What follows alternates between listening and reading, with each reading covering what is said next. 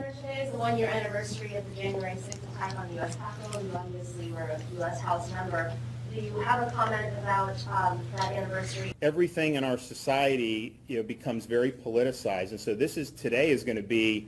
I mean, honestly, I'm not going to watch any of it, but you're going to see the D.C., New York media. I mean, this is their Christmas, January 6th. Okay, they are going to take this and milk this for anything they could to try to be able to smear anyone who ever supported Donald Trump. And I just look back and compare when I was in Congress, what event that we faced was the attempted assassination of Republican members of Congress on the baseball game.